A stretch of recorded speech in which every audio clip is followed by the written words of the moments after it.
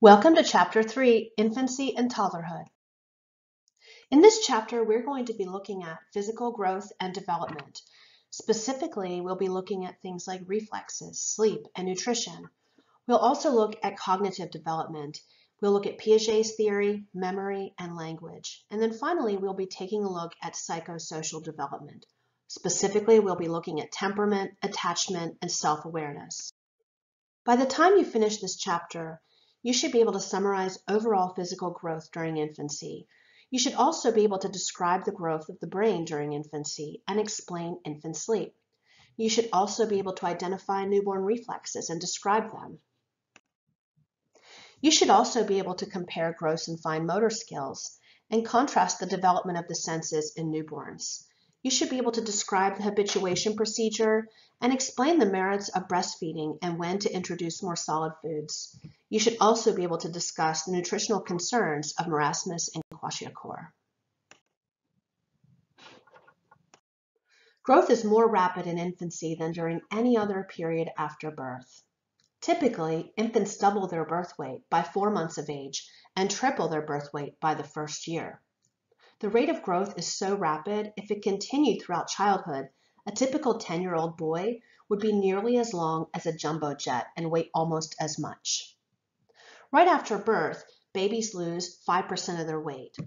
In addition, we start to see a change in proportions. At birth, the head is 25% of our length, whereas by adulthood, it's 20% of our length. So infants are not simply scaled down versions of adults. Compared with adolescents and adults, infants and young children look top-heavy because their heads and trunks are disproportionately large. As growth of the hips, legs, and feet catches up later in childhood, their bodies take on more adult proportions. Here in Figure 3.1, you can see an image that shows you the changes in proportions that people experience throughout their lives, from infancy on into adulthood. The physical changes that we see as infants grow are very impressive. Even more awe-inspiring are changes involving the brain and the nervous system. Infants' feelings of hunger or pain, their smiles or laughs, and their efforts to sit upright or to hold a rattle all reflect the functioning of the brain and the rest of the emerging nervous system. So, how does the brain accomplish these many tasks? To answer this question, we need to look at the organization of the brain. The basic unit in the brain and the rest of the nervous system is the neuron, a cell specialized for receiving and transmitting information.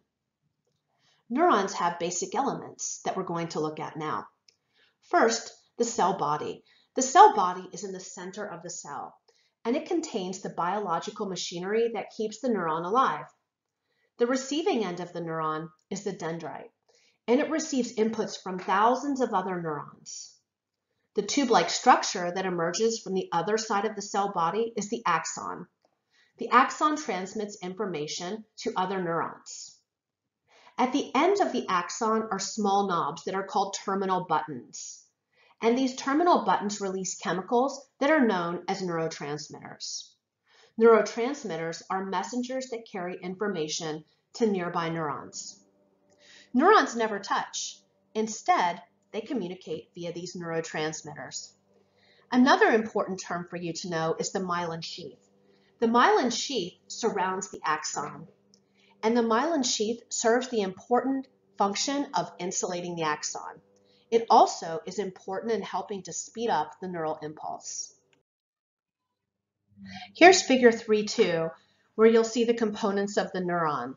The first thing you'll see on the left-hand side is the cell body, and then you'll see the dendrites. And remember, the dendrites receive messages from other cells. And then we have the axon. The axon is what gives the neuron its length, and it's covered by the myelin sheath. The myelin sheath helps to speed up the impulse, and it insulates the axon. You'll also notice the terminal buttons, and the terminal buttons release neurotransmitters. And remember, neurotransmitters are chemical messengers that facilitate the transmission of information from one neuron to the next. And also remember that neurons never touch. Because of that communication, they don't need to. They rely on neurotransmitters.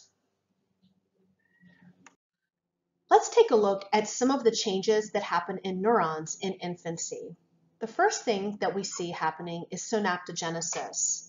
And synaptogenesis is the formation of synapses between neurons in the nervous system. And even though this occurs throughout a healthy person's lifespan, there's an explosion of synapse formation that occurs in early brain development. Another important term is synaptic blooming, and this is a period of rapid neural growth. And this is followed by synaptic pruning. So after the period of rapid growth in synapses, the brain starts to remove synapses that it no longer needs. So once the brain forms a synapse, it can either be strengthened or weakened. And this depends on how often the synapse is used. In other words, this process follows the use it or lose it principle. Synapses that are more active are strengthened, and synapses that are less active are weakened and ultimately pruned. The process of removing these irrelevant synapses during this time is what is referred to as synaptic pruning. Babies are born with relatively few myelinated axons. That's one reason that infants can't see well and can't do much with their hands other than grasping and batting at objects. As children get older, different areas of the brain become myelinated on a genetically determined timetable. And these periods of myelination are critical periods for learning. About 50 billion to 100 billion neurons make up an adult's brain. The wrinkled surface of the brain is the cerebral cortex, and it's made up of 10 billion neurons. The cortex regulates many functions that we consider human. It consists of left and right halves that are called hemispheres, which are linked by a thick bundle of neurons that are called the corpus callosum.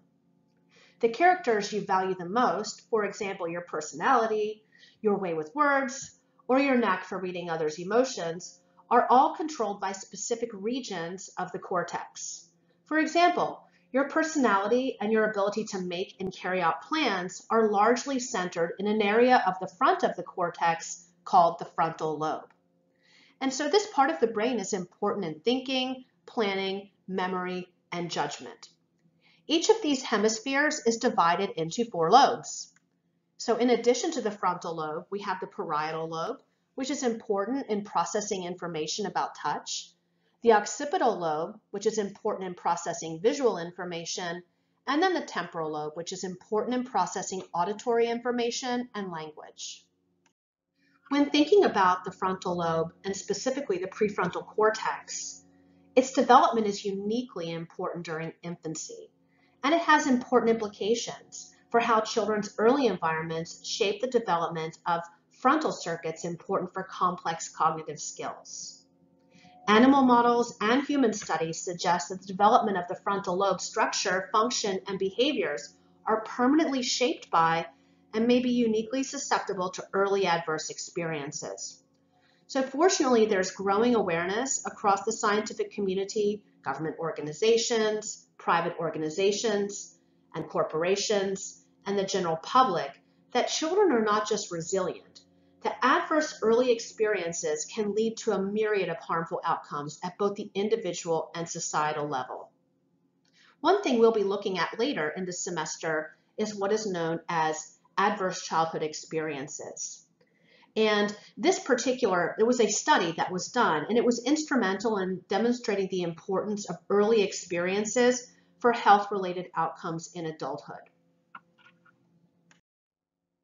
During infancy, we see lateralization, and this is where different functions of the brain become localized primarily on one side of the brain or the other. We also see neuroplasticity. This is the brain's ability to change both physically and chemically in response to environmental stimulation, hormonal processes, and medications. Neuroplasticity enhances the brain's adaptability to environmental change and helps the infant to compensate for injury. The younger that a person is, the greater the level of neuroplasticity. While adults exhibit neuroplasticity, it's not to the degree that we see in early childhood and infancy. The sleep needs for babies vary depending on their age.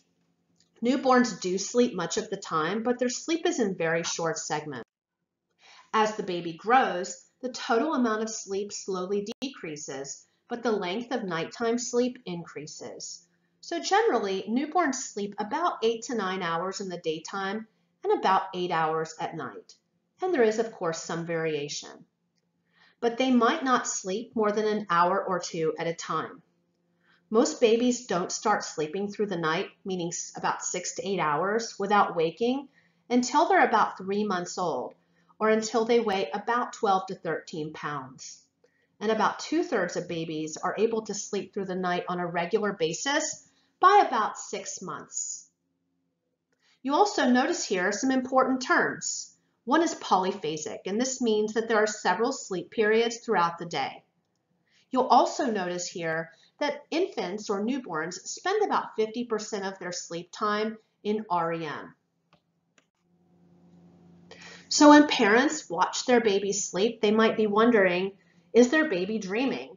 Well, while we may not know what they're dreaming about, the answer is, of course, yes. In fact, their baby is dreaming a lot more in the first few months of life than they ever will at any other time. So REM stands for rapid eye movement, and it's called this because their eyes move quickly in different directions during this sleep phase. And this is due to activity in the brain, which is how dreams happen. So dreams can also happen in other phases of sleep, but they're most vivid in REM. The time spent in sleep and in REM decreases with age. REM is very important for everyone to get, but it's especially important for babies. It might not sound very restful, but it's incredibly important. Some of the benefits include learning and memory. So studies have shown that humans have trouble retaining information in their short and their long-term memory without the support of REM. So as babies learn throughout the day, which they learn more than anyone does, think about all of the experiences that they have and how new they are to them. It's important as they learn for them to experience REM so that their brain has time to process it all. Another important element of REM is brain development. So neural connections are incredibly important for a baby's development. And research suggests that REM sleep is when neural connections go into overdrive, meaning that REM promotes development. There's also believed to be a link between REM sleep and coping mechanisms. So another important reason for REM sleep is mood. So coping skills are particularly important to a baby for them to have healthy development. And this will help them in everything from communication development to executive functioning. And by executive functioning, we're talking about the ability to self-regulate and to use memory and other higher level functions. Sudden infant death syndrome, also known as SIDS, is the sudden unexplained death of an infant who's younger than 1 year of age. It's the leading cause of death in children between 1 month and 1 year of age. Most SIDS deaths occur when babies are between 1 month and 4 months old. So the causes of SIDS isn't fully understood, but there are steps that parents can take to reduce the risk. One very important step that can be taken is for parents to place their baby on their back when they go to sleep, even for short naps. It's important for babies to get tummy time, but that's for when babies are awake and someone's watching. In addition, it's important for babies to sleep on a firm surface, like a crib mattress covered with a fitted sheet. It's also important that soft objects and loose bedding are kept away from the baby's sleep area. Breastfeeding seems to also reduce the risk of SIDS. Also, it's important to make sure that babies don't get too hot, and parents should keep the room at a comfortable temperature. What would be comfortable for an adult? It's also important that parents make sure that there is no one who smokes near the baby and that mothers are not smoking during pregnancy.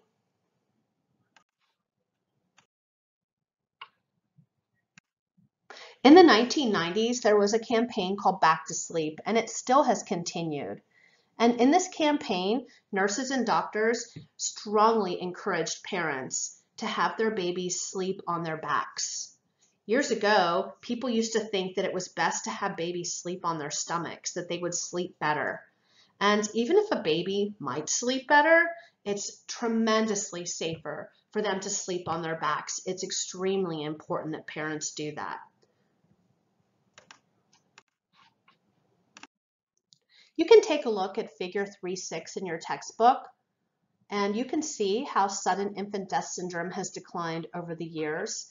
And this is very attributable to the Back to Sleep campaign and the education that nurses and doctors have provided to parents. Newborns are well prepared to interact with their world because they're born with a rich set of reflexes. Reflexes are unlearned or involuntary responses that are triggered by a specific form of stimulation. Some reflexes help newborns get the nutrients that they need to grow. For example, the rooting reflex and the sucking reflex both ensure that the newborn can begin a new diet of life-sustaining milk. Other reflexes protect the newborn from danger in its environment. For example, the eye blink helps newborns avoid unpleasant stimulation. And other reflexes are the foundation for larger voluntary patterns of motor activity. For example, the stepping reflex is a precursor to walking. Reflexes also help reveal whether the newborn's nervous system is working properly. So for example, infants with damage to the sciatic nerve don't show the withdrawal reflex. In the same vein, many reflexes normally vanish during infancy. If they linger, this suggests a problem in the developing nervous system. During infancy, babies progress from reflexes to voluntary movement. We have what's called the cephalocaudal pattern, and this is exemplified by a gain in head control before the ability to walk. We also have the proximodistal pattern, and this is exemplified by an infant grasping with their whole hand first and then their fingers later. With each of these, we see an average age as well as a range of typical ages. So for example, the average age of sitting is 7 months, with a range of anywhere typically between 5 and 9 months of age. A major accomplishment of infancy is the skilled use of the hands. Newborns have little apparent control of their hands, but as they approach 1 year of age, they're extraordinarily talented. At about 4 months of age, infants successfully reach for objects. And these early reaches can look kind of clumsy because they don't move their arm and hand smoothly to the object. Instead, their hand moves a short distance. It then slows down and moves again in a slightly different direction. And then this is repeated until the hand finally contacts the object. As infants grow, their reaches have fewer movements, but they're still not as continuous and smooth as reaches by older children and adults. Grasping is a type of fine motor skill, and it poses a different challenge from reaching. Now, when infants are beginning to grasp, they have to coordinate movements of individual fingers to grab an object. So it becomes more efficient during infancy as they are practicing this and as their brain is developing. Most 4-month-olds use their fingers to hold objects, but not until 7 or 8 months do we begin to see them positioning their hands to make it easier to grasp an object. If trying to grasp a long, thin rod, for example, they might place their fingers perpendicular to the rod, which is the best position for grasping, and then they reach more slowly for smaller objects that require more precise grip.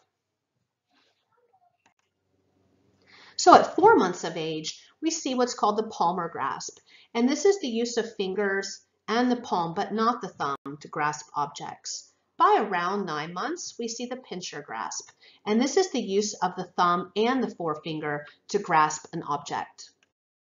In infancy, we see the use of gross motor skills, and this involves the use of large muscle groups that control our head, torso, arms, and legs.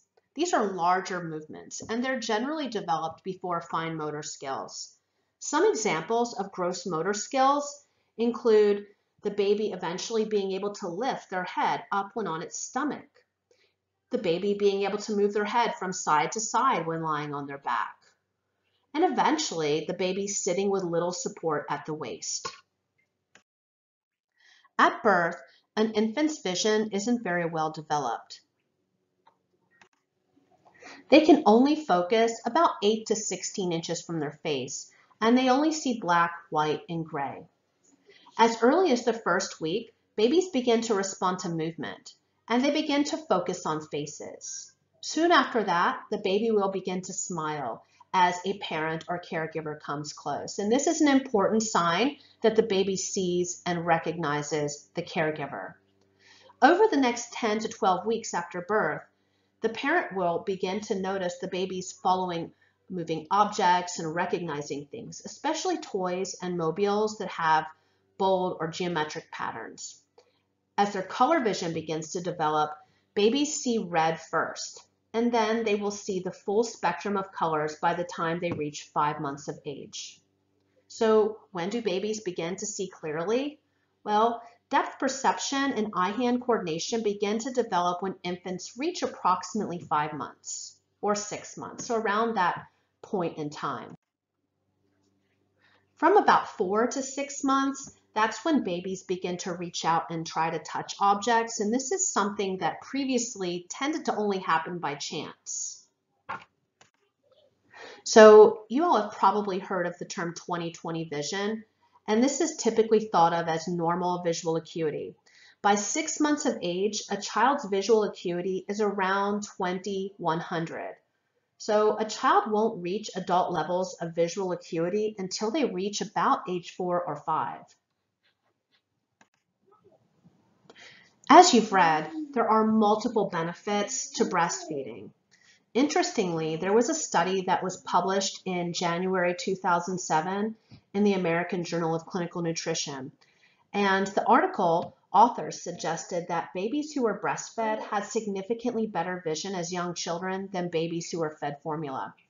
So because the scientists had previously thought that there was a chemical known as DHA that was found in higher concentrations in breast milk than in formula, and this enhances the vision of developing children, what they did is they randomly added DHA to the formulas of some of the non-breastfed children. So as you might have heard, DHA, it's an omega-3 fatty acid, and some of you may know that it's added to many brands of infant formula, and these are marketed as being closer to breast milk. Some studies have suggested that children who consume formulas that are fortified with DHA have higher cognitive function than children who drink unfortified formula. But these studies haven't compared DHA fortified formulas to breast milk itself. So going back to vision, what was very interesting was that breastfed children were significantly more likely to score higher on tests of depth perception than formula-fed babies, and that there was no significant difference in depth perception between those who were fed formula and those who had received the DHA supplement and those who had not. I think it's important to keep in mind that many mothers want to breastfeed, and that's not always a possibility for mothers. And there are certainly many things that mothers can do to provide a very nutritious environment and nutrient-rich environment or opportunities for their baby. But this is an interesting study that does show the benefits of breastfeeding when it comes to vision. Hearing is almost fully developed at birth, and it's present by the 7th month of prenatal development. Please be sure to read about the Cat in the Hat study described in your book.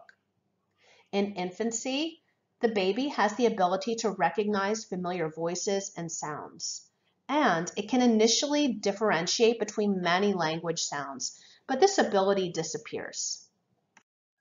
The ability to experience touch and pain, just as you and I do, is fully developed at birth, and so too is smell and taste. As many of you may know, newborns do prefer sweet tastes, and they also recognize and prefer their mother's scent. Just like adults, infants prefer to pay attention to new and interesting things. If left in the same environment, over time they become accustomed to their surroundings and they pay less attention to them. This process is called habituation. Habituation can be a very useful way to test cognitive and perceptual processes. Please be sure to read the section in your book where this is described. This is also habituation predictive of later cognitive ability. So the speed or the efficiency with which infants show habituation, it's shown to predict behaviors like language acquisition and verbal and nonverbal intelligence.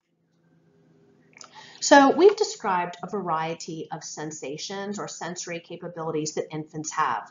Please be sure to be aware of the concepts and terminology within each of these sections that involve vision, hearing, and touch and pain, and taste and smell.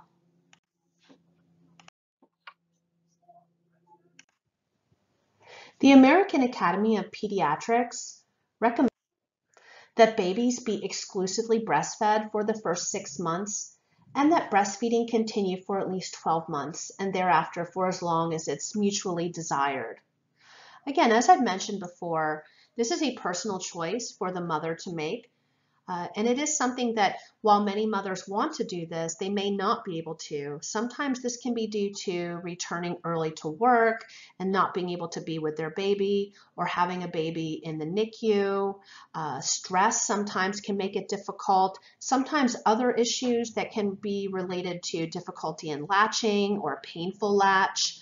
Sometimes babies have what's called a tongue tie, and this can be treated and reduce pain that mothers may experience, but there are many reasons that a mother may not be breastfeeding that are unrelated to whether or not she actually wants to. And again, this is a personal choice for the mother to make, but it is important to be aware of all of the benefits that breast milk provides for babies, and it is the ideal way to feed a baby.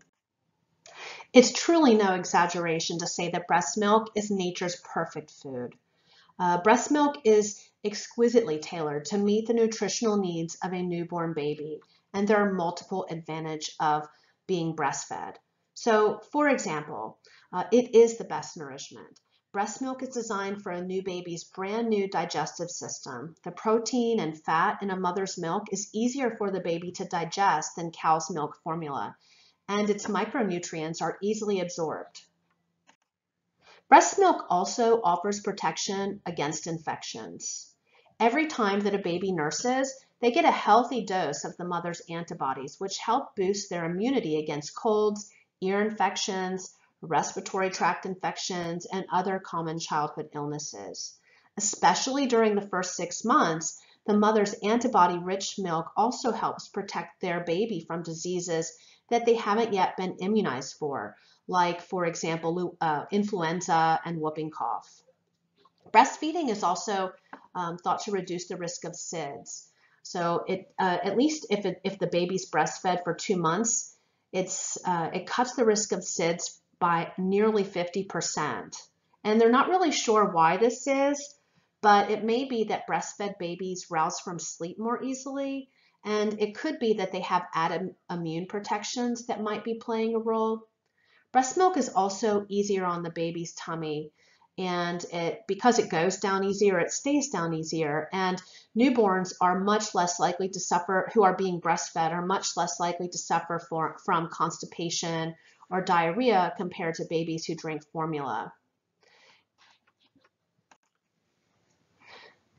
Breastfeeding also promotes a healthier weight, and it really lets babies, their appetite, call the shots. A breastfed baby is likely to stop feeling full.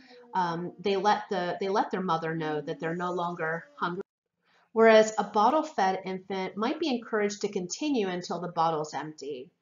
So what's interesting is that because they're able to better regulate what they're consuming in infancy, not only is this beneficial then, but these weight-related benefits may be persisting for years. And then there was a major study that was done over 16 countries, and they found that babies who were exclusively breastfed for 6 months, that for those babies, there was a reduction in the risk of childhood obesity by nearly 25%. It's also thought that breastfeeding is very helpful to the brain.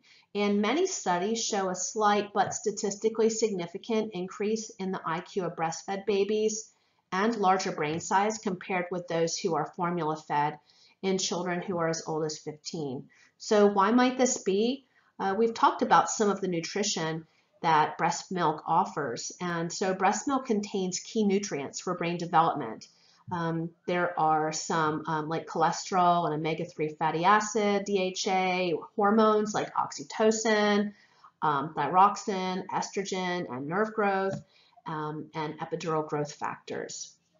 In addition, breastfed babies get lots of skin-to-skin contact with mom.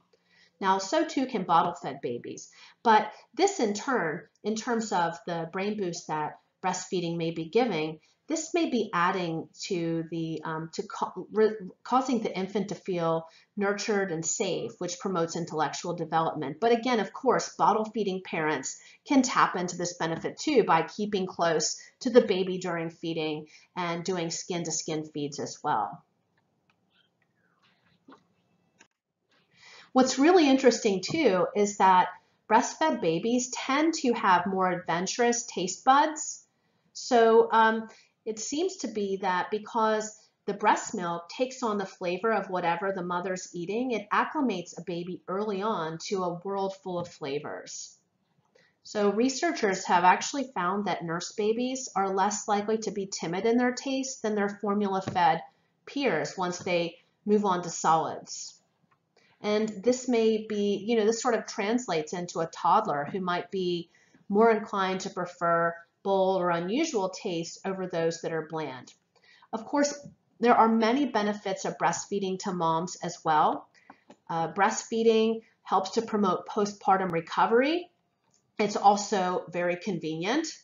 It's also a built-in bonding, but of course, this is something that mothers who bottle feed their babies can provide as well, but just in a different way. Also can provide potentially some possible health protections down the road for mothers, possibly slashing the future odds of developing chronic diseases like rheumatoid arthritis, osteoporosis, and potentially high blood pressure, high cholesterol, and heart disease. And in addition, mothers who breastfeed do have a longer period of time where they don't have their period following the birth of their child. Typically, mothers who breastfeed begin to ovulate about 4 to 6 months after giving birth. And for some women, their periods don't come back for much longer. Of course, mothers who are breastfeeding should not rely on this as a form of birth control. Unless you're hoping to get pregnant, make sure that you talk to, if you are breastfeeding, if a mother is breastfeeding, that mother needs to talk with their OBGYN about birth control options. There have been multiple instances where and people you may know who were pregnant and then they gave birth and they breastfed and then they got pregnant before even having their first period after giving birth. So again, unless you're wanting to have a child, right away after or soon after having the one that you may have just had, it's important to talk to your doctor about birth control and not rely on breastfeeding as a way to prevent pregnancy. So while the U.S. Department of Health and Human Services and other important organizations that support child development and play an important role in child health, they recommend exclusively breastfeeding babies for the first 6 months and supplementing a diet with breast milk during the first 2 years. Many moms aren't able to do this. And like I mentioned, there are a variety of reasons that moms struggle with this. And a big reason is because there are many workplaces that are not supportive. And sometimes healthcare providers are not supportive. So we need to think about, because we know the benefits of breastfeeding to both the mom and to the baby, we need to be advocates for moms. Ultimately, we're being advocates for family. We're being advocates for healthy development of the baby and the health of the mom when we support mothers being able to provide for their baby in that way for as long as they would like to. So typically in this country, babies are introduced to solid foods at around 4 to 6 months of age, and this can vary, can be a little bit later for some babies depending upon the parents. And typically this starts with semi-solid foods like rice or oatmeal cereal. And it's important to introduce one new food at a time. And this allows for the parent to check for allergies. So they try one food with that baby and they see how the baby responds and give that a day or two, see how the baby's responding with that. And then within a couple of days, if there's some sort of allergic response, then the mother or father knows that it's due to that food. Whereas if the mother or father have been introducing several foods at a time and there was an allergic response, they wouldn't know which one of those foods was causing the allergy. So doing this one at a time is going to be very important. And finger foods are typically introduced by about 10 to 12 months of age. But when we're talking about introducing solid foods, it's very important that parents work with their pediatrician and that they develop a plan with them. Many children around the world experience malnutrition. It occurs in undeveloped, underdeveloped, and developed countries. One type of malnutrition is marasmus. This is starvation due to a lack of calories and protein. Children who have marasmus lose fat and muscle until their bodies can't function. They also experience dehydration, chronic diarrhea, and stomach shrinkage. Children who live in rural areas where it's difficult to get food or in an area that has a food shortage are at an increased risk for developing marasmus. Kwashiorkor is the result of severe malnutrition or a lack of protein. It's different from marasmus, which again is that form of malnutrition that's due to a lack of calories. So proteins, as many of you know, are responsible for maintaining fluid balance in the body. Insufficient protein can cause the fluid to shift to areas of the body where it shouldn't be, and it accumulates in tissues. A fluid imbalance across the walls of capillaries, this can lead to fluid retention or edema. So the exact cause of this condition isn't clear, but many think it's associated with diets that are consisting primarily of maize, cassava, which we see in various parts of the world, and rice. Also, it's thought that perhaps a lack of dietary antioxidants may also contribute to this. It usually occurs after a child stops breastfeeding and before they reach 4 years of age. And it may occur because the child's no longer getting the same nutrients and proteins from their diet. It's most common in areas where there's low food supplies and high rates of malnutrition. So it does tend to be most common in places like Southeast Asia, Central America, Congo, South Africa, and Uganda, but it has happened here in the United States. However, it is rare. So it tends to occur in areas where there's a limited food supply or a lack of official guidance about nutrition, and it's more common in areas that experience low food security, maybe due to a natural disaster, drought, conflict, or low economic activity. Sometimes children who have kwashiorkor, they will appear as though they are a typical weight or maybe even plump. But this appearance is deceptive because the swelling is due to fluid and not the presence of fat or muscle. So symptoms of this include a loss of appetite. Sometimes there may be a change in the color of the hair, dehydration, pitting edema or swelling, a lack of muscle and fat tissues. The child may be very tired and irritable, and there may be frequent skin infections or slow healing wounds. Overall, malnutrition is a significant problem worldwide. 1 in every 13 children in the world are experiencing malnutrition. Most of these children live in Asia and in Africa, but we know that there are children living here in the United States who suffer from malnutrition as well. It is caused primarily by severe food shortages, regional diets that might lack certain proteins and vitamins, and infectious diseases that inhibit appetite. The possible effects of malnutrition are numerous. So just a few are listed here. The most significant and devastating effect is death. In addition, children who experience malnutrition are at an increased risk of having lower IQ scores, of having behavioral and attention problems, And I want to mention that early malnutrition has the worst effects. This is because we can think about brain development and how rapid brain development is happening in early life and how much brain development depends upon good nutrition. We're now going to take a look at cognitive development in infancy and toddlerhood. By the time we finish this section of your chapter, you should be able to compare the Piaget's concept of schema, assimilation, and accommodation.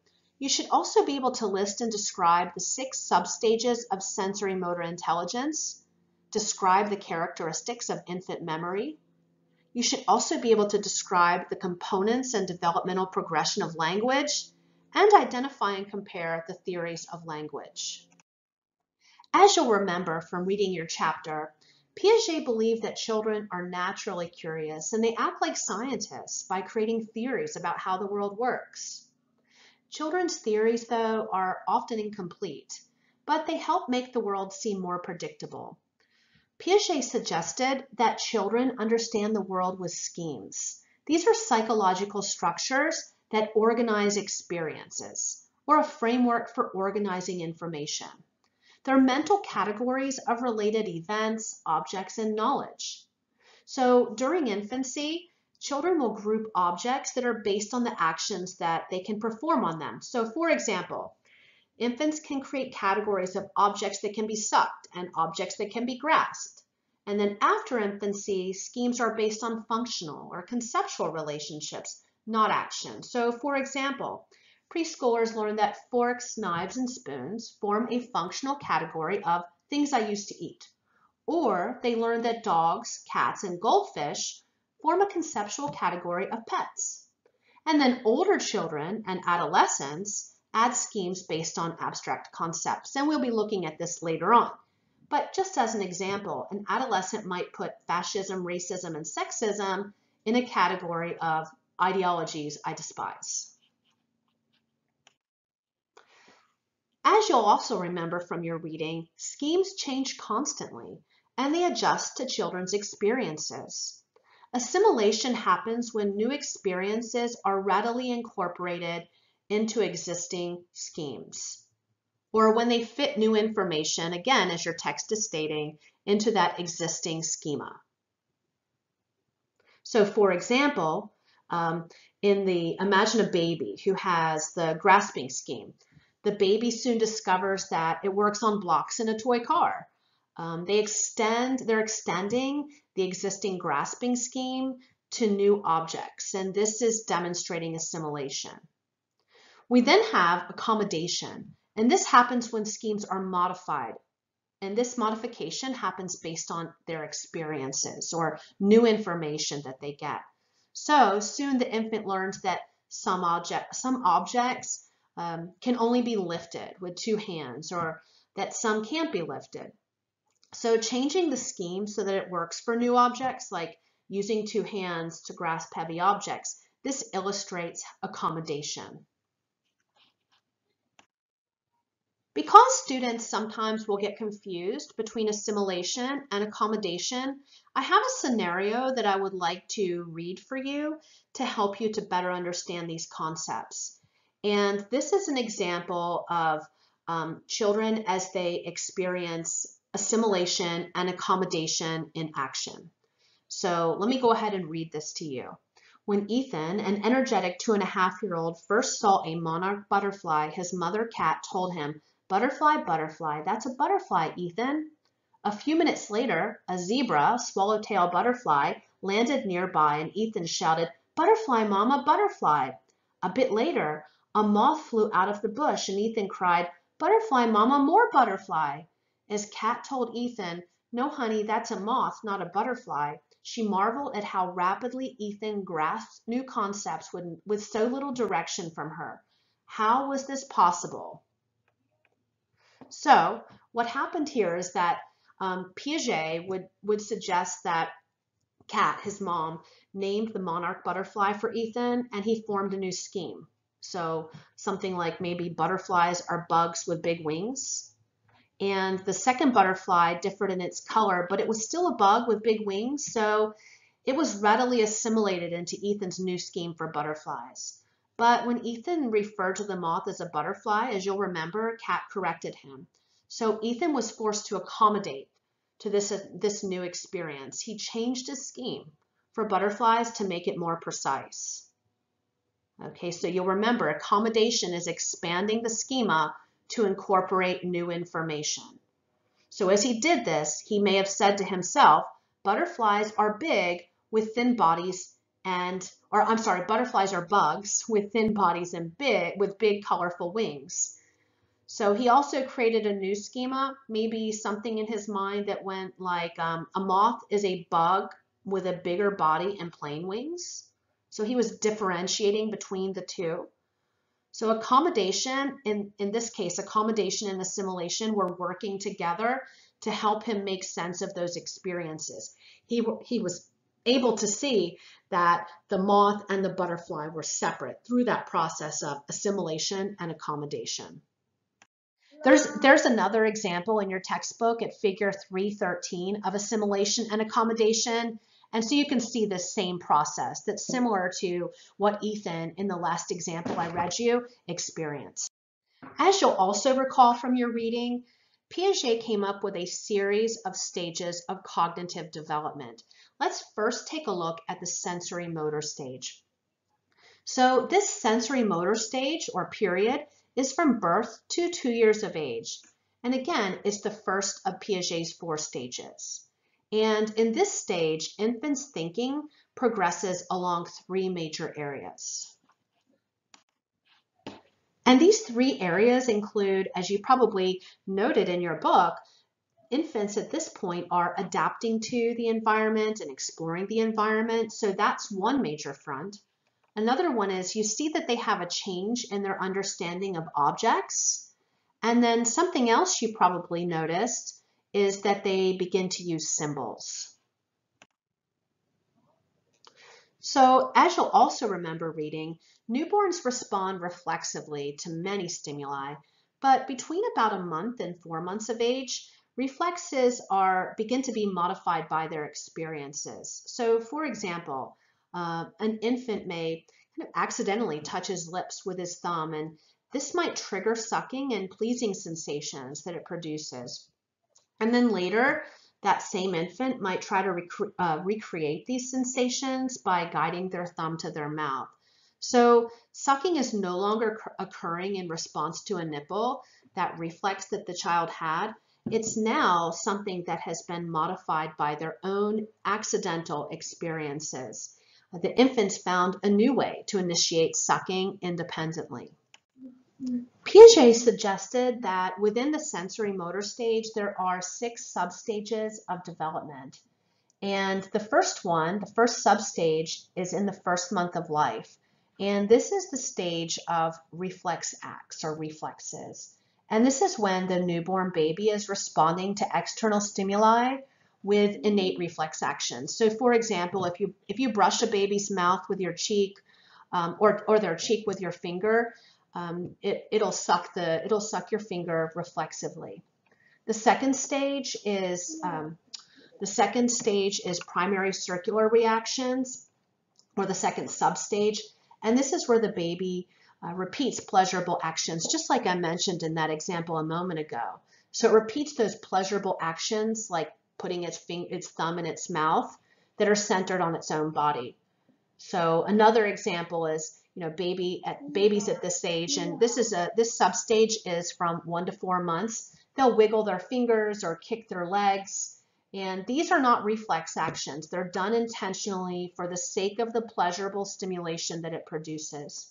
And then we have secondary circular reactions, and this is from 4 to 8 months approximately.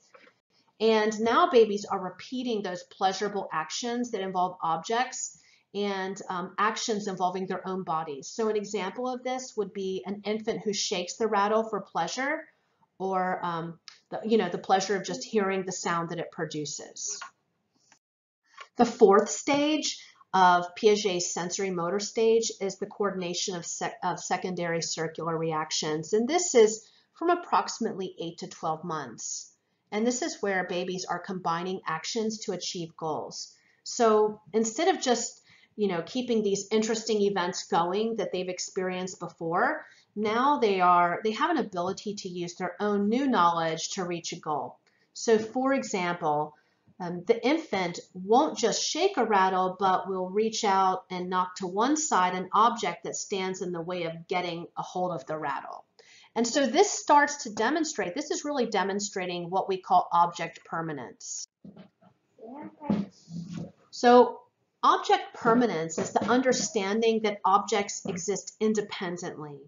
So Piaget suggested that infants lack this understanding for much of their first year, and instead he suggested that infants think, or children at this age think that objects exist only when they are in sight, only when those objects are in front of them. So as an example, if a toy that the baby likes is placed near them and then it's covered with a cloth, the 4 to 8 month old might lose interest in this object. And now the child who is in this stage, where they can coordinate these secondary circular reactions and has mastered object permanence, they know that even though that toy is hidden, that it still exists. So they'll search for that object even though it's been covered. We'll see that this object permanence continues to more fully develop, and it suggested, Piaget thought that that object permanence isn't fully developed until the baby is about 18 months old. The next stage is the stage of tertiary circular reactions. So these are different from secondary circular reactions. So we had earlier secondary circular reactions, and now we have tertiary circular reactions. And these are different because they're intentional adaptations to specific situations. So here, the infant who once may have explored an object by taking it apart now tries to put it back together. So for example, the baby might stack the bricks it took out of its wooden truck. It stacks those bricks that it took out by putting them back, or it might put the nesting cups that you all may have seen before. It may put those back together, so they're not just taking those apart, they're putting them back together, one inside another. And then we have this the beginning of representational thought, and this is from about 18 to 24 months, and this is where the child can use symbols to represent ideas. So this is a transitional period between the sensory motor stage and the next stage that you'll be learning about, which is the preoperational stage. And this is where babies can now form a mental representation of objects. So they can visualize things that are not physically present. And this is crucial to the acquisition of what we talked about a moment ago, of object permanence. And it's the most fundamental achievement of the whole sensory motor stage of development. Make sure you know each of these substages, and make sure too that you know what object permanence is. If you look in your textbook at table 3.2, you'll see the infant substages that they go through in the sensory motor period. So while Piaget's theory has been important in contributing to our understanding of cognitive development in children, there are some criticisms. So for example, one criticism is that infants seem to understand concepts earlier than what Piaget suggested. One, for example, is object permanence. So as you'll remember, Piaget thought that infants, or that children, don't fully master object permanence until they're in that 5th substage of the sensory motor period. But some research has found that infants seem to show earlier knowledge of object permanence. This means that we as adults have a lot of difficulty remembering events that happened earlier than age 3 or 4.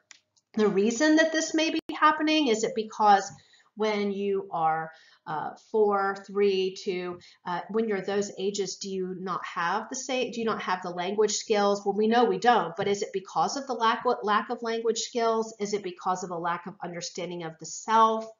So there's not a real definitive answer to this question. Another concept that's related to memory is deferred imitation. And so what this means is that when a child watches an adult or anyone else do something and then they imitate that behavior after there has been a delay, that's demonstrating evidence for memory. And this seems to be present by about 6 months of age. In addition, infant memory is context dependent. What that means is that they're much more likely to demonstrate recall when they are in a situation where a particular event happened that they are being, where their memory is being tested. So that's what context dependent memory means. Even newborns hear remarkably well, and the left hemisphere of a newborn's brain is sensitive to language. More importantly, infants can distinguish basic speech sounds. So now that we've talked about phonemes, let's look at the 4 other important components of language. The next one is a morpheme, and this is the smallest unit of meaning in language. So if you were, for example, to take all of the letters of a sentence or all of the words of a sentence and put them together so that they're all connected, so that as you look at that sentence, you can't differentiate between, you wouldn't have spaces between those words. They would just all be a string of letters. Recognizing the smallest unit of meaning in that sentence would be comparable to what a morpheme is. So a morpheme is that smallest unit of meaning in a language. Semantics are the rules that we use for determining meaning. And then syntax are the rules for constructing sentences. And pragmatics are the rules for communicating. And of course, contextual information helps us to determine meaning. For example, if we had a sentence with the word no in it, we would know if we're talking about N-O or K-N-O-W by looking at the other words in the sentence. In other words, by looking at the context of that word within the sentence. Newborns and young babies make many sounds, as most of you know. They cry, they burp, they sneeze, but language-based sounds don't appear immediately. At about 2 months, infants begin to produce vowel-like sounds like ooh or ah, and this is a phenomenon that's known as cooing. Sometimes infants become really excited as they coo. This may be reflecting the joy, for example, of playing with sounds. After cooing comes babbling, and these are speech-like sounds that have no meaning. A typical 6-month-old might say da or ba. These sounds that sound like a syllable consisting of a consonant and a vowel. Over the next few months, babbling becomes more elaborate as babies experiment with more complex speech sounds. And older infants sometimes repeat a sound, as in ba, ba, ba, and begin to combine different sounds like da, ma, ba. So babbling is not just mindless play, it's a precursor for real speech.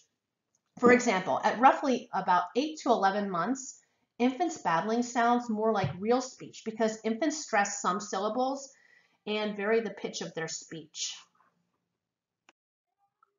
To make the transition from babbling to real speech, infants need to learn that particular sounds form words that can refer to objects, actions, or properties. In other words, they must recognize that words are symbols. Soon after their first birthday, children's experiences lead them to form concepts like round bouncy things or furry things that bark.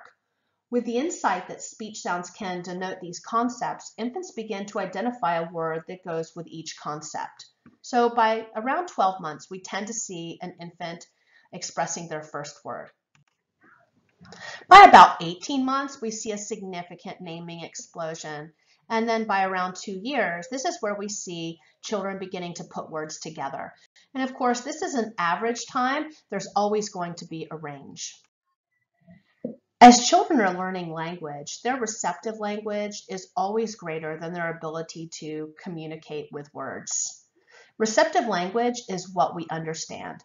Think about yourself. If you've ever learned a foreign language, you know that your ability to understand that foreign language, to understand what others are saying, is typically greater, especially in the beginning, than it is than is your ability to express what you want to say.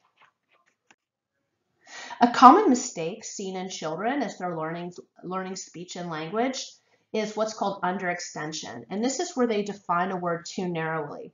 So for example, using car to refer only to the family car and ball to refer to a favorite toy ball are examples of underextension. Between about 1 and 3, children sometimes make the opposite error, which is overextension. And this is where they define a word too broadly. This is where children might use the word car to refer to buses and trucks, or doggy to refer to four-legged animals.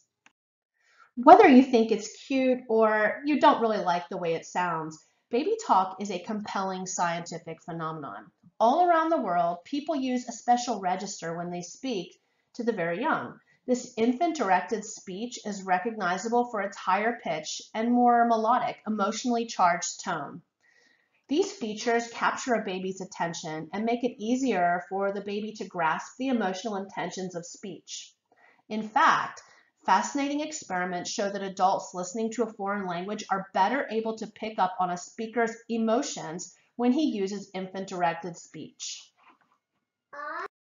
So, how do children learn language? There are a variety of perspectives, and we'll focus on some of these.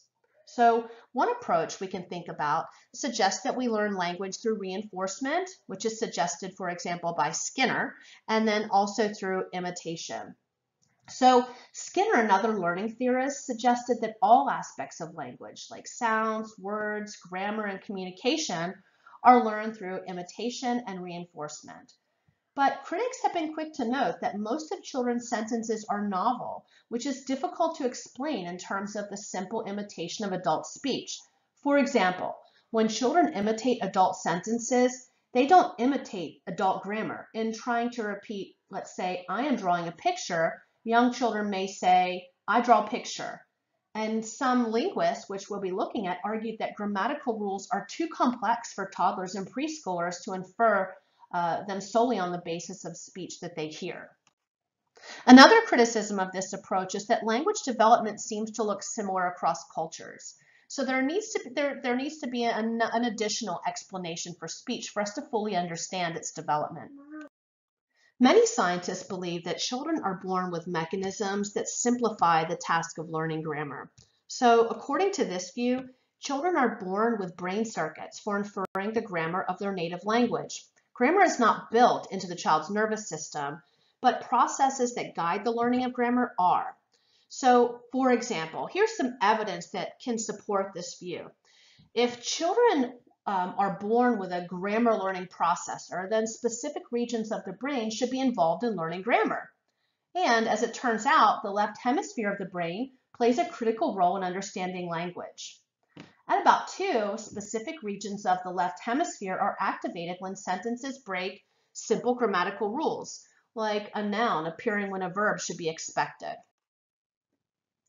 Here's another one. If learning grammar depends on specialized neural mechanisms that are unique to humans, then efforts to teach grammar to non-humans should fail. In fact, when researchers teach grammar to chimpanzees, chimps master just a handful of grammatical rules governing two-word speech, but only with massive effort. That's, it's unlike the preschool's child learning of grammar. Something you'll learn about later on in the text is that there's a period from birth to about 12 years of age that's a critical period for acquiring language generally, and mastering grammar particularly. If children don't acquire language in this period, they never truly master language later. So all of these ways of thinking are consistent with the idea that children have an innate grammar learning mechanism. They don't prove the existence of these mechanisms, but they do suggest that. Noam Chomsky's theory of universal grammar says that we're all born with an innate understanding of the way that language works. He based his theory on the idea that all languages contain similar structures and rules, a universal grammar. And the fact that children everywhere acquire language the same way and without much effort seems to indicate that we're born wired with these basics already present in our brains. Not everyone agrees with Chomsky's theory, but it continues to have a significant effect on how people think about language acquisition today. So as mentioned just a moment ago, there is a critical period for language development. Something else for us to think about is the concept of social pragmatics. This refers to the way in which children use language within social situations. So this is the ability to use language for different purposes, like, for example, to greet or inform people about things, to demand, command, or request. It also includes the ability to adapt language to meet the needs of the listener or the situation, like talking differently to a baby versus an adult, or talking louder when there's lots of noise. And then it also includes following those often unspoken rules of conversation and storytelling, like taking turns in conversation, looking at the speaker, standing at an appropriate distance from the speaker, using facial expressions and gestures. Language development has been correlated with specific changes in brain development. Two important areas you should know about are Broca's area, which is located in the left frontal lobe near the motor cortex and is important for motor aspects of language production, and Wernicke's area, which is located in the left temporal lobe near the auditory cortex and is responsible for understanding and creating meaning. If you take a look at figure 321 in your textbook, you'll see a drawing of the brain showing Broca's and Wernicke's area. Again, you'll notice that Broca's area is located in the part of the brain that's also important for higher level processing. And you'll also notice that Wernicke's area is located in the part of the brain that's important for the processing of auditory information. Now, we're going to be taking a look at the psychosocial development in infancy and toddlerhood. By the time you finish this section, you should be able to identify styles of temperament and explore goodness of fit. You should also be able to describe the early theories of attachment, contrast styles of attachment according to the strange situation technique, explain the factors that influence attachment, describe self-awareness, stranger wariness, and separation anxiety, and use Erikson's theory to characterize psychosocial development during infancy. Some babies are quiet most of the time, but others will often cry. Some infants respond warmly to strangers, and others may seem shy. These characteristics of infants indicate a consistent style or pattern of infant behavior, and collectively they define an infant's temperament. Temperament can be described as innate characteristics of the infant that include mood, activity level, and emotional reactivity. The dimensions or characteristics of temperament emerge in infancy, and they're related to dimensions of personality that are found in adolescence and adulthood. It's moderately stable throughout infancy, childhood, and adolescence. So for example, newborns who cry under moderate stress tend, at 5 months of age, to cry when they're placed in stressful situations. Temperament reflects both heredity and experience. For example, identical twins are more alike than fraternal twins in most aspects of temperament. The environment also contributes to temperament. Infants are less emotional when parents are responsive. Conversely, infants become increasingly fearful when their mothers are depressed. And some temperamental characteristics are more common in certain cultures than others. Chess and Thomas have identified 3 temperament styles. These include easy, difficult, and slow to warm up. Easy infants are easily soothed. They're adaptable, and they're in a generally positive mood. Difficult infants react negatively to new situations. They cry frequently, and they're in more of a generally negative mood. And then slow to warm up children have a low activity level. They tend to adjust slowly to new situations, and they may often be in a negative mood. Temperament may influence social interactions. And how well an infant and parent interaction style matches is called goodness of fit. Social interactions between parents and their children are bidirectional. And the way that a parent responds to a child's temperament affects then how the child responds and how their personality develops. Personality can be defined as a pattern of behavior, thoughts, and emotions that differ from person to person. The behavioral characteristics of a person in different situations are referred to as personality traits. There are many theories of personality development that attempt to explain why we are the people that we are. We can think about people like Freud, and he emphasized the role of the unconscious. We can think about behaviorists like Skinner and Pavlov, who would emphasize the role of learning. We can think about humanistic psychologists like Maslow and Rogers, who suggested that personality development is based on free will and focused on important concepts like self-concept. And there are many other approaches or theories of personality development. The behavioral characteristics of a person in different situations are referred to as personality traits. So, what is the difference between personality and temperament?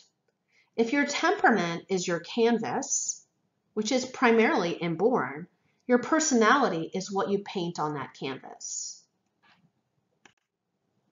Multiple factors, including socialization, irritability, education, peer pressure, and then, of course, the different approaches to personality. Think of other variables like, again, the unconscious, the role of learning, the role of self-concept, play an important role in shaping the personality of the person. But when it comes to temperament, the major part in developing it is played by your biology. Babies seem to experience broad positive and broad negative emotional states. But these seem to differentiate rapidly, and by about 6 months of age, babies are able to experience all basic emotions. So what do I mean by basic emotions? These are emotions that are experienced by people worldwide, and they each consist of 3 elements: a subjective feeling, a physiological change, and an overt behavior, meaning that you can physically see it if you are in the environment with that baby. So the onset of happiness, for example, it's evident in a baby's smiles. In the first month, infants smile while asleep or when being touched softly. The meaning of these smiles isn't exactly clear. They may just represent reflexive responding to bodily states. But there's an important change that takes place at around 2 to 3 months of age. At this stage, we see social smiles, and this is when infants smile when they see another human face. Sometimes social smiling might be accompanied by cooing, that early form of vocalization that we've talked about.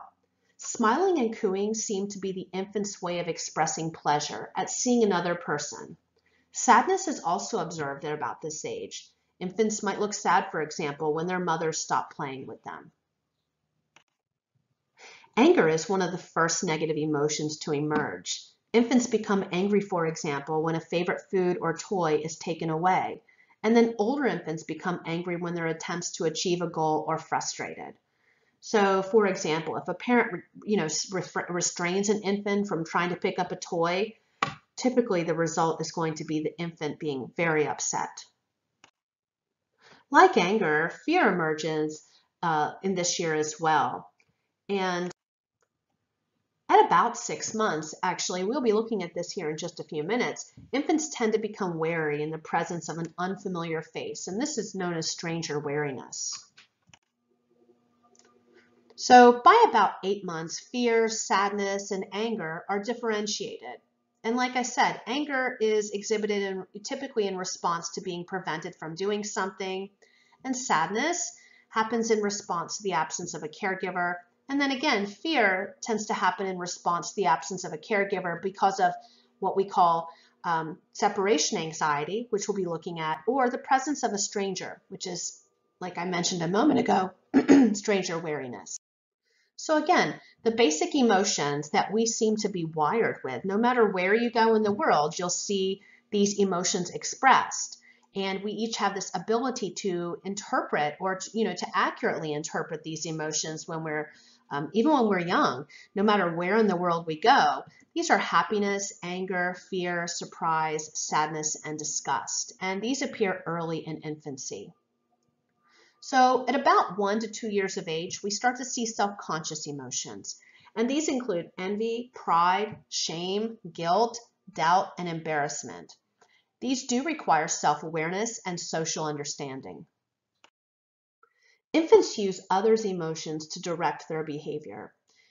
In unfamiliar or ambiguous environments, they often look at their mother or their father as if they're searching for cues to help them interpret the situation. This is known as social referencing. So, for example, if a parent looks afraid when they're shown a novel object, a baby who observes them doing this, a 12-month-old, let's say, is less likely to play with the toy than if they were to watch their parent look at a novel object and the parent did not look afraid or perhaps looked happy. In that instance, the 12-month-old would be more likely to play with the toy. So social referencing shows that infants are very skilled in using the emotions of adults to help them to direct their own behavior. Adults often regulate emotions. For example, we routinely try to suppress fear because we know there's no need to be afraid, for example, of the dark. We also routinely try to suppress anger because we don't want to let a friend know how upset we are. We might suppress joy because we don't want to seem like we're gloating over good fortune. Well, infants too can regulate their emotions. When something frightens or confuses 4 to 6 months olds, for example, a stranger or a mother who suddenly stops responding, they often look away or move close to a parent. By about 2 years of age, a distressed toddler's face will typically express sadness instead of fear or anger. And it seems that perhaps by this age, they've learned that a sad facial expression is the best way to get a mother's attention or support. So as children develop, they regulate their own emotions and rely less on others. Initially, this self-regulation requires some assistance from others, but as the brain develops, the control improves with experience as well. According to Bowlby, children who form an attachment to an adult, that is, an enduring socio-emotional relationship, a close bond that's associated with security, are more likely to survive. The person is often the mother or father, but it doesn't need to be. The key is a strong emotional relationship with a responsive, caring person. This attachment it really forms the basis for future relationships, and it affects the confidence and curiosity that toddlers have or don't have as they're in new environments. It also influences a toddler's sense of self-concept. Reintroduced to the group, they weren't sure of how to interact. Many stayed separate from the group, and some even died after refusing to eat. Even without complete isolation, the infant monkeys raised without mothers developed social deficits. They would show reclusive tendencies and cling to their cloth diapers. Harlow was interested in the infant's attachment to the cloth diapers and speculated that the soft material might simulate the comfort that was provided by a mother's touch. So based on this observation, he designed the now famous surrogate mother experiment. In this study, Harlow took infant monkeys from their biological mothers and gave them two inanimate surrogate mothers, one who was a simple construction of wire and wood, and the second who was covered in foam rubber and a terry cloth. So the infants were assigned to one of two conditions. In the first, we have the wire mother who had a milk bottle and the cloth mother did not. And in the second, the cloth mother had the food while the wire mother had none. In both of these conditions, Harlow found that the infant monkeys spent significantly more time with the terry cloth mother than they did with the wire mother. When only the wire mother had food, the babies came to the wire mother to feed, and they immediately returned to cling to the cloth surrogate. Harlow's work in this area showed that infants also turned to inanimate surrogate mothers for comfort when they were faced with new and scary situations. When placed in a new environment with a surrogate mother, infant monkeys would explore the area, run back to the surrogate mother when startled, and then venture out to explore again. Without a surrogate mother, the infants were paralyzed with fear. They would huddle in a ball, sucking their thumbs. If an alarming noise-making toy was placed in the cage, the infant with a surrogate mother present would explore and attack the toy. Without a surrogate mother, the infant would just cower in fear. So these studies produced groundbreaking empirical evidence for the significant importance of parent-child attachment and the importance of maternal touch in infant development. So even though this study was conducted over 70 years ago, his discoveries, Harlow's, continue to inform the scientific understanding of the fundamental building blocks of human behavior. Bowlby was interested in the negative effects of maternal deprivation. And more specifically, he was interested in what are the effects of a child having no person present who would serve as an important attachment figure. And so again, that attachment figure doesn't need to be a mother. It needs to be someone who is significant and connected to the child. And he suggested that caregivers needed to be responsive and that the caregiver and child need to engage in mutually enjoyable interactions. He also suggested that the parental presence or caregiver presence that gives the child a sense of safety, that this was called a secure base, and that this affected the tendency or the reduced tendency, if it wasn't present, for children to feel comfortable and confident in exploring their environment. Bowlby also thought that attachment was important for survival and that infant behaviors like crying promoted attachment. He also noted that there were negative consequences when there was an absence of this significant caregiver, that it seemed to increase one's risk for depression, perhaps even aggression, and other negative behaviors that we might see in development. Another important theorist that we need to think about is Erik Erikson. And if you'll remember, Erikson suggested that we have 8 stages of what he called psychosocial development. The first stage that Erikson said that we as humans go through is what he called trust versus mistrust.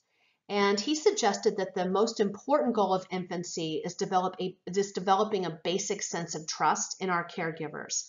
So for this trust to develop, caregivers need to be responsive to an infant's needs. They also need to be consistent in this responsiveness. So again, it's in this initial stage of development that children learn whether or not they can trust their world.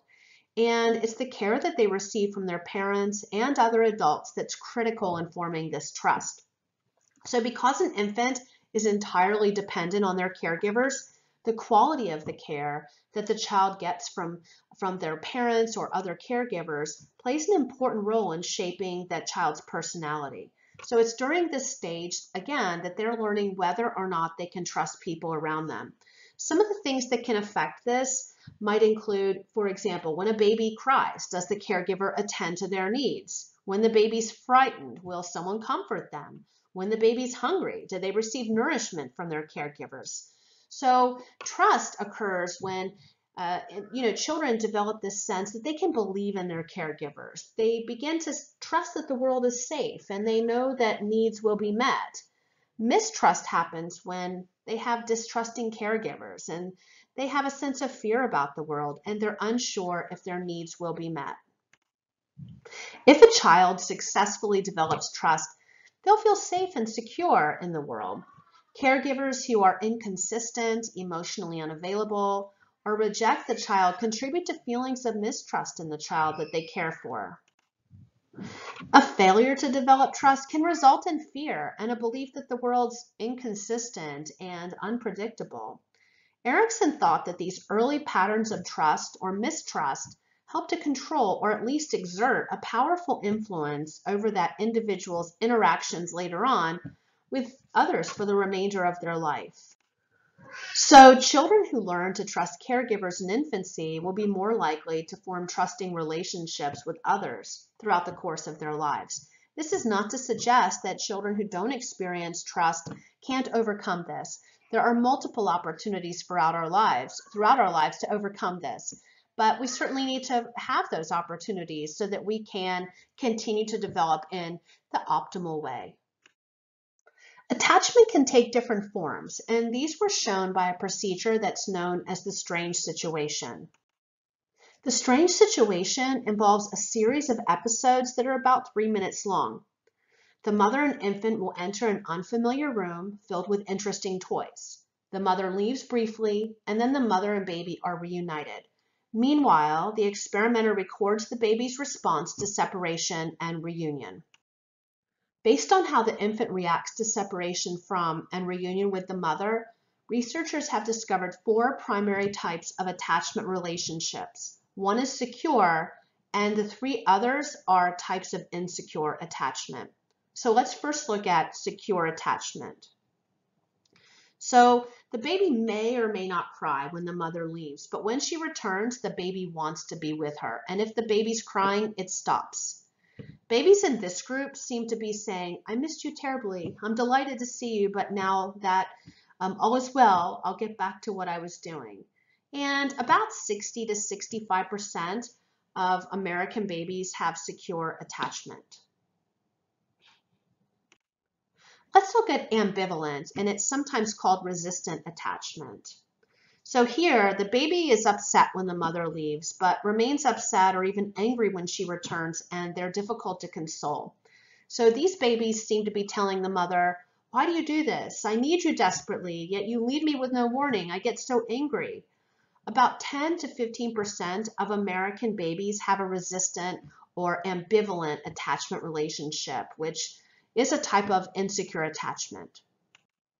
While we're looking at these attachment styles, I want you to keep in mind that if you have a child, or if you work in a child care center, or if you have a family member with a child, and you've been in a situation where the mother or father has left and then they've returned, and then you notice certain behaviors that are demonstrated in the baby, I want you to keep in mind that what you're noticing in the baby, we cannot identify as, or we cannot use as a way to determine the type of attachment style that the child has with their caregiver.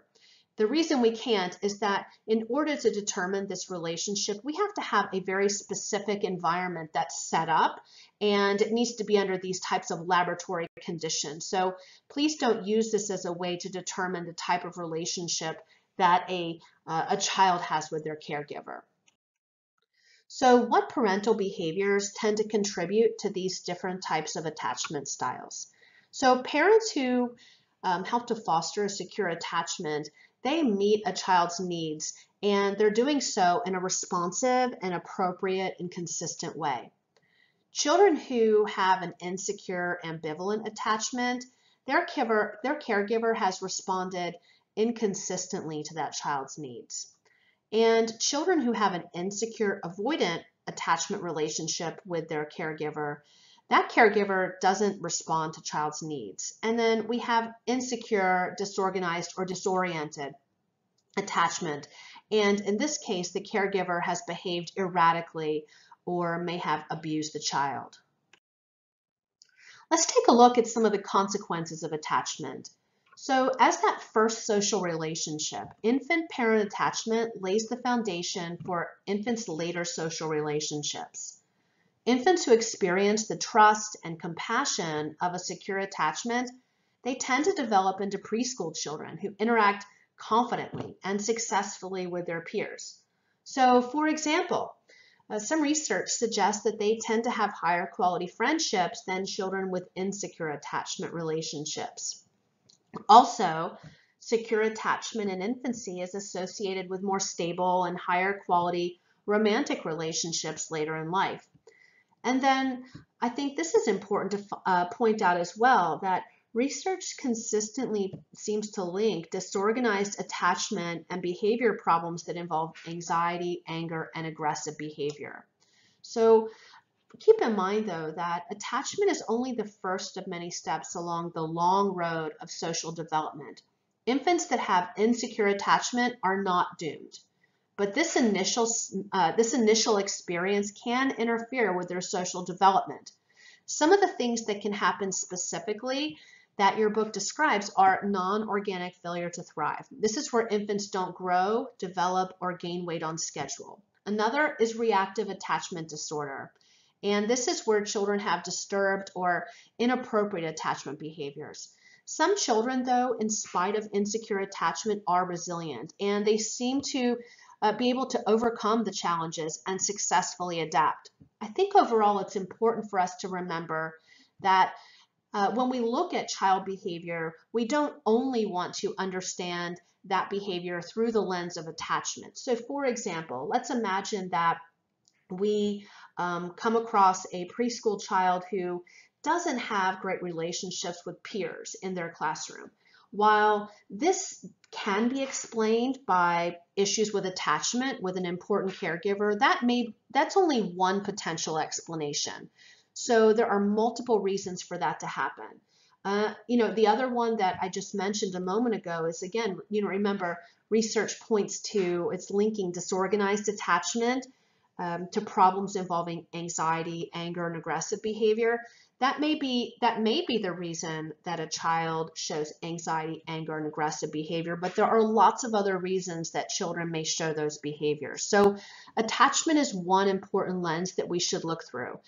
We should also note here that this really shows us how important that caregiver-infant relationship is, and how important it is that caregivers are consistently responsive to that child's needs so that they're developing a sense of trust of their world. And we can see how this connects back to what Erikson had to say about the development of trust.